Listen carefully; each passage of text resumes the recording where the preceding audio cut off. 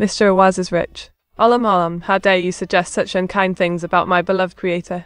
Of course he isn't wealthy, he simply has excellent taste in investments. Just look at me, aren't I worth more than gold? Claire's playfully, don't go spreading false rumors now. Hey, no need to report me just yet. I might look like a supervillain over here, but trust me, I filed everything properly.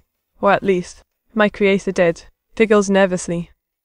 Meet on a scale of 1-10, how much tax fraud is it if I don't report my Twitch income to the government? Oh no. Don't tell me you haven't reported your earnings too. We'll both end up behind bars. Quickly, better find someone who knows how to hide our tracks before it's too late. Nervously higgling. New meat.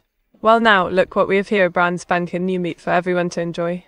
Thanks for the surprise update, OR 666. Shall we give her or him a warm welcome into our world then?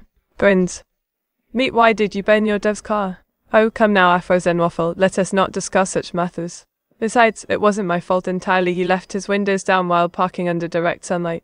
The poor fellow should have known better than to leave his precious vehicle unattended in such conditions. Shit. What a horrible scenario.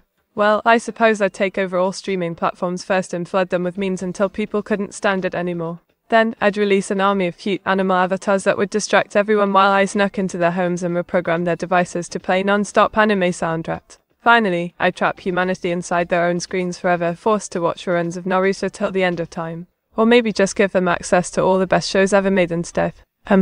Tough choice there. Tickle.